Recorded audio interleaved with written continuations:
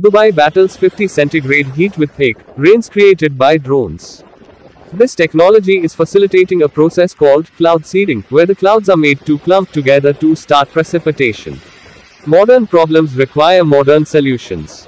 Dave Chappelle's iconic line holds true, especially for Dubai. Currently reeling in the blistering heat at 50°C, the city in the UAE has decided to bring rainfall with the help of technology. Instead of completely depending on Mother Nature, drones will create shocks in the clouds in order to make it rain.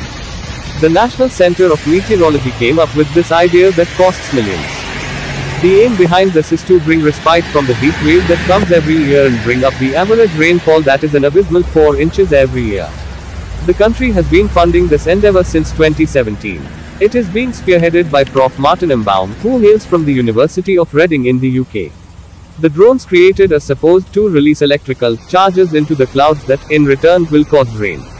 The method applies is known as cloud seeding, which makes sure the clouds come together to facilitate precipitation and produce the obvious. Recently, they did a trial run of the same. Official UAE Weather's Instagram page shared a video of the cars driving through in Dubai amidst the downpour that has brought relief to the city dwellers. Take a look. One may do a double take seeing so much rain in a city as arid as Dubai. From the looks of it, this project has been successful. So much so that a yellow warning was issued in several parts of the country where the drones were deemed effective. However, at times, it did go a little far as well.